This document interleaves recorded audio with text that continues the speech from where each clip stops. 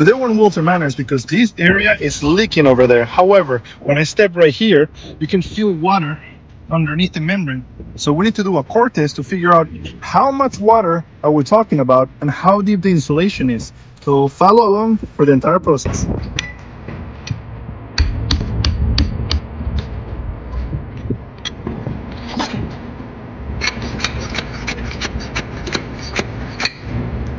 Once you open the hole, you can figure out how many inches of insulation it has and the system you currently have.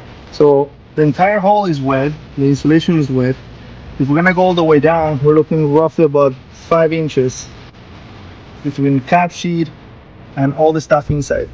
Now that we know what's going on and how wet everything is, we need to like fill this up, put some roofing cement in it, close everything. Even though it's wet, we're gonna try to make it as watertight as we can because we did open a hole on the roof. And then after that, repair the entire section. Once you open the roofing cement, you squeeze it, you fill that hole.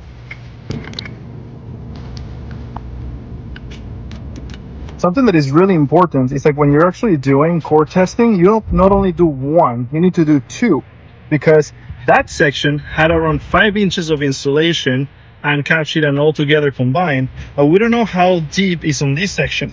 So if it's the exact same measurement, that means the roof is already pre-sloped. So we just have to continue with whatever 4, 5, 6 inches of insulation all the way around.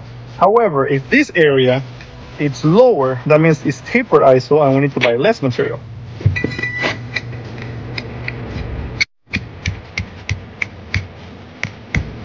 Oh, sometimes this is actually what happens. You're doing a core test and you hit a point where you cannot even go deeper. The reason is because one of the tin caps is right on the way, so it doesn't allow you to continue. So you gotta move again and start all over, a little bit more to the left or to the right. So this is what I mean. This is a tin cap. I hit this one so I couldn't penetrate it. So move a little bit to the left, and then here we go.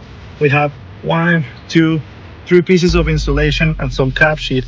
So this is technically about 5 or 6 inches of pure insulation, then the actual roofing system.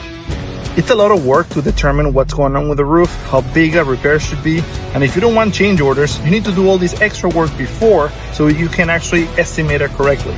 So if you're looking for a company that is doing every single step of the way the right thing, give us a call. Perkins Roofing, it'll help. Let's go.